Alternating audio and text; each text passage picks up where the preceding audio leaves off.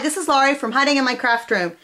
I recently did a video with the Scan and Cut by Brother, and I had used a sentiment.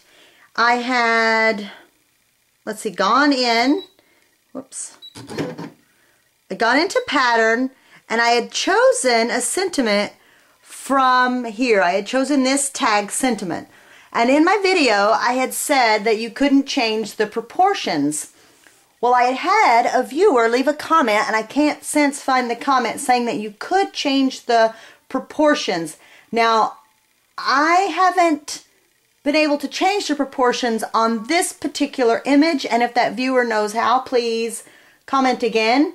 However, if you go in to some of the patterns, like these are the quilting patterns, and I used this,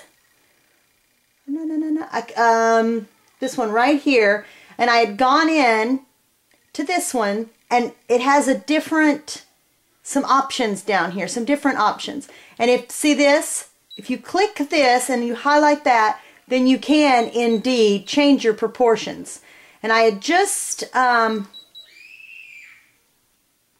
out a sentiment where I had changed the proportions for a card that I made, my bitty bugs from my last video, and I liked the proportions. I got it where I wanted on the screen after scanning in my sentiment, and then I thought, well, this would be fun, so I clicked on this thinking that it would make a quick mat. Well, I think that is for quilters, and it's for a seam allowance, so it didn't make a very good mat.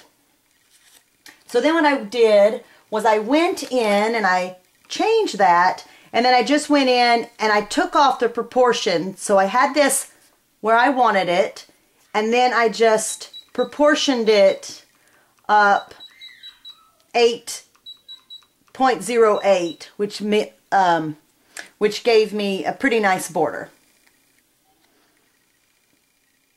And I'll have the finished card posted at the end of this video.